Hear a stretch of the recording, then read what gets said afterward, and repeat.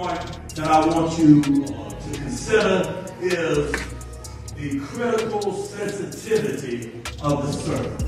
You have to have a sensitivity about the things going on around you. You have to have a spiritual ascitation to what God is thinking concerning the things we're going through. If you don't connect your spirit to God's spirit, then your spirit is going to be connected in a place where it ought not to be.